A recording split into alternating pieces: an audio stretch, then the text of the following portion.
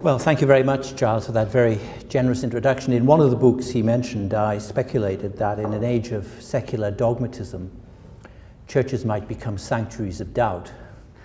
And I think this conversations that are being held here suggest that that wasn't entirely wild speculation.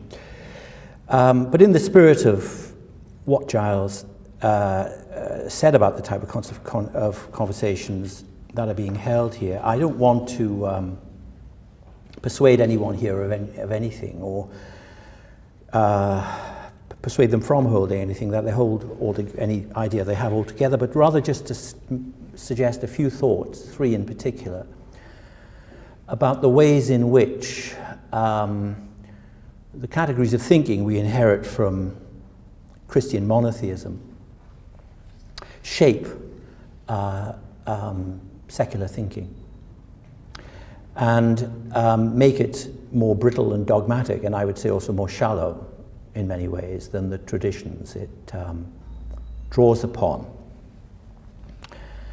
And in fact, I'll argue that what people talk about when people talk about secular thinking or secular humanism or any of these kind of arguments, secularity as a more abstract notion, is in fact a wholly post-Christian way of thinking.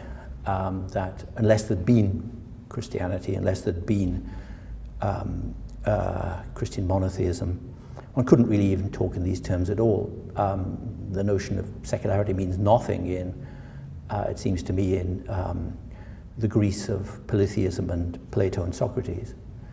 It doesn't mean anything much really outside monotheism itself, and in fact that raises the question, which I'll also talk a bit about, what religion is at all, because there is a view which says that there's no such thing as religion, that religion is just a sort of variety of different social practices and human engagements with nothing at the heart of them. And I think that's a sort of slightly hyperbolical way of saying something which is true, which is that religion is extremely diverse.